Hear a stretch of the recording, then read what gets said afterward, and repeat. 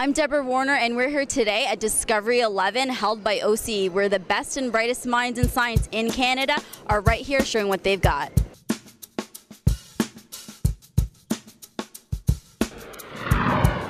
We're here today with the CEO of OCE, Tom Corr.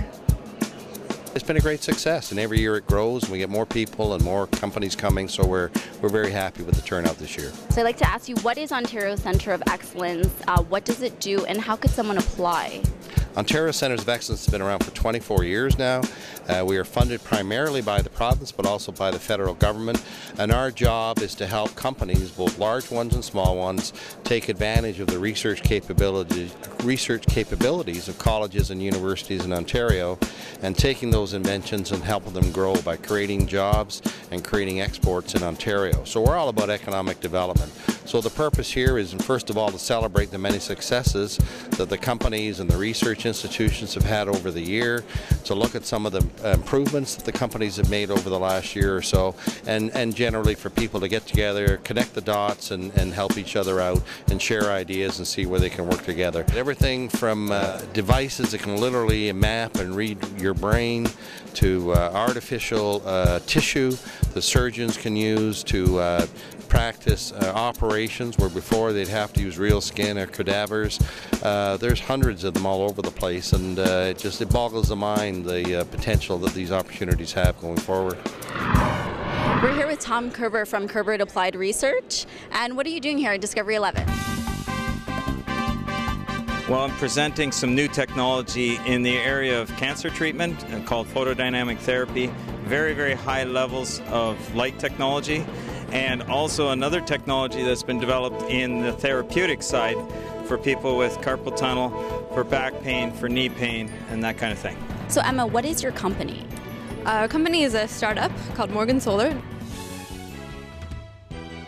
We've created a new way of concentrating light for much cheaper solar power. It's concentrating about 900 times the light that would originally hit a surface to that cell. So the output is about 26% overall, which compares to about 16% for a silicon PV panel. So it's much more efficient and it's lower cost. And how has OCE helped with funding you guys and helping you into the future?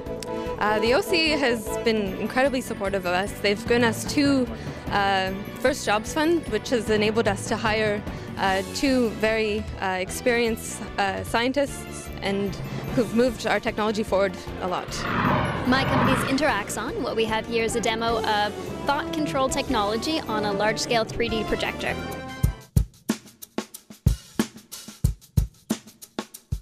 So in this interaction, you can control what's going on the screen using your mind.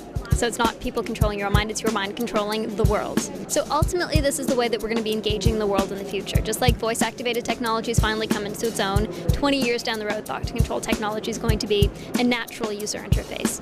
I attribute our success not necessarily to coming to a convention like this, but what this convention stands for, which is the support of innovations companies in Canada.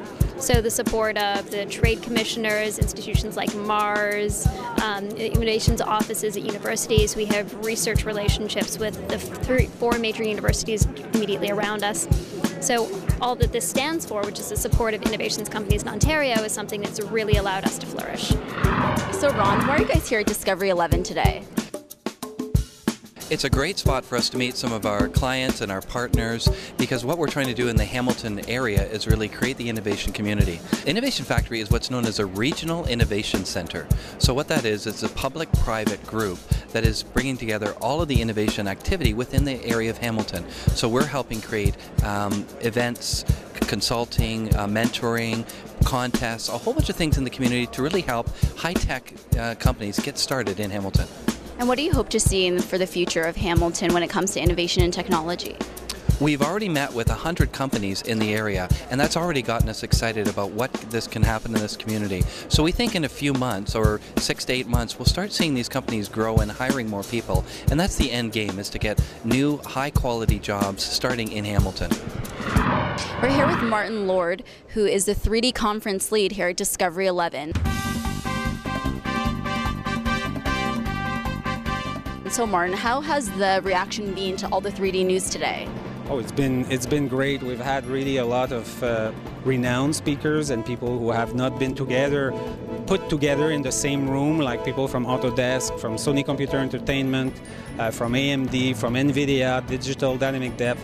So we've got really, this morning was about gaming, so really it attracted a bit of a different crowd. Yesterday was more about film, conversion, and also different kind of crowd. And this afternoon right now we're going to have in 10 minutes another talk about 3D beyond entertainment. What are the other applications of 3D? And again, each of them are designed to bring a number of different people together and spread the gospel. We're here with Michael and Thiago from Ryerson University. So what are you guys doing here today? What have you created? Essentially, it's a brain-controlled prosthetic device, and it's a full-arm prosthetic. And if you think about what you have to do when you lose your arm right now, is you have to go to the States and get basically a surgery to implant sensors within your chest in order to control a prosthetic device. So what we've created is a bypass for that surgery, so you don't have to get the surgery, so you decrease the price tenfold. And basically, when you think about moving the prosthetic, you move. It actually moves. The main idea is to get a connection inside the OHIP plan, so you can get the product inside the healthcare system. Once you do that, your product price decreases because the government can afford a marketable price. You know, the company, when you're asking for a value, that's the product. If you put in the internet or if you put in a retail store, when you're dealing the product, the government, the product price is going to be lower a little bit.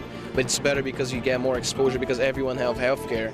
So that will be the ideal situation. So what brings Sponge Lab to Discovery 11? Wow, we've been involved with OCE for a number of years, and Sponge Lab as a business was started in 2007, and in early 2008 we got a grant from OCE to help build some of our very first games and our very first game platform. Sponge Lab at a very high level is an educational gaming company, and we right now we do a lot of different things. We build stuff for other people and other organizations, but we build our own products, and it's both content and platform. So we use computer gaming technology, we use game mechanics and game approaches to captivate a user, immerse them in a learning environment, but provide really powerful tools for educators to look at how are they engaging with the content. And would you encourage other business owners to come to Discovery? Yeah, no, Discovery is a great meeting. You get a mix of all kinds of businesses. I mean, you look around this room, you see educational games, you see wind generation technology, solar technology, green, renewable. It's a mix of everything, and it's very rare to find a conference or a meeting of people that brings those diverse backgrounds together.